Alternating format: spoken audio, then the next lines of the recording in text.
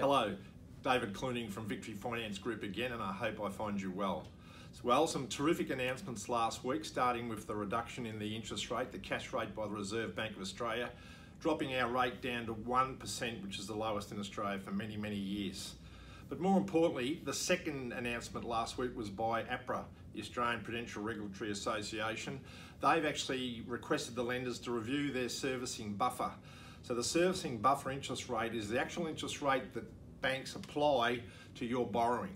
So if you apply for a loan and the interest rate is 3.5%, the actual rate that's being applied to your lending is could be 7.25, and in some cases 8%. That's now going to come down with a formula that the APRA have recommended to the banks. So what does that mean for you? If you currently have a home loan, then the Reserve Bank reduction in interest rates is a fantastic piece of news. Your loan repayments will come down. I personally would recommend leaving the repayments where they are. You'll then pay off your loan a lot quicker.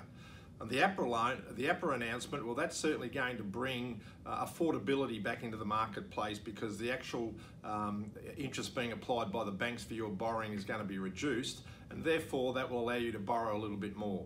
So if you are a current borrower, a client, of Victory Finance Group, and you actually have a loan and you want to buy a new car, as I know there are some clients who wanted to do that in recent months and couldn't do it, that's probably now within your reach.